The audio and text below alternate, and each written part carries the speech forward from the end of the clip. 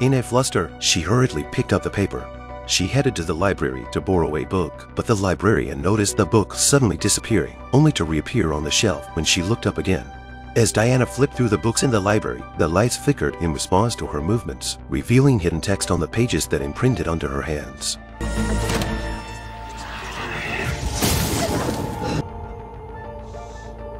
Upon leaving the library, she noticed a man passing by. Feeling oddly familiar, it was her deceased father. But as she turned back, he had vanished. Simultaneously, a man observed her strange behavior and sought her out, investigating her background. It turned out that Diana had a lineage tied to witchcraft. Her ancestor was the first witch executed in the Salem witch trials. The supernatural books she had perused contained methods to kill vampires. The man inquired about the whereabouts of the paranormal book and cautioned her to be careful. Unhappy with the warning and being tracked, Diana concluded the conversation abruptly and left. The woman chanted a spell and waved her hands. The elder wizard beside her widened his eyes in astonishment. Subsequently, the elder explained his purpose to the witch. He sensed Diana's access to the occult book. The elder decided to accompany Sadhu to find Diana and contend for the occult book. He located Diana and initiated a conversation. The elder demanded that she hand over the occult book. Diana rejected him. The elder seized Diana's hand and threatened her to borrow the book. Let go of my arm.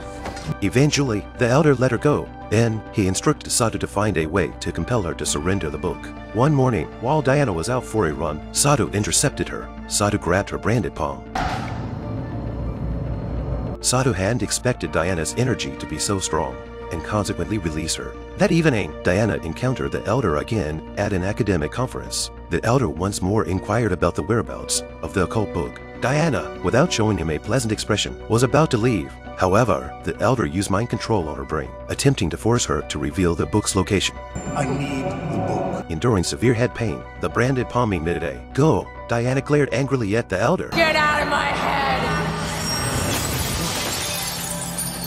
Diana was startled by her own magical powers and hurriedly left. The next day, Diana received a stack of photos sent by the elder. The pictures depicted the tragic scene of her parents' murder. She felt extremely saddened and enraged, so she decided to confide in a friend's home. To her surprise, after knocking on the door, Diana discovered that the elder and her friend were in cahoots. Learning that her friend had betrayed her, Diana stormed off angrily, recalling her friend's persistent inquiries about the occult book. She realized the friend was aiding the elder, so she found the man she had previously cautioned to be careful and decided to collaborate with him. In further pursuit of the truth, Diana returned to the library to find the occult book. However, the book had vanished. At that moment, the elder appeared suddenly, intercepting Diana at the library. When Diana's friend tried to intervene, Get out. the elder cast a spell, knocking him down. Witnessing her friend's harm, Diana was thoroughly provoked by the elder. Suddenly, she unleashed a tremendous gust of wind. She suddenly turned her head.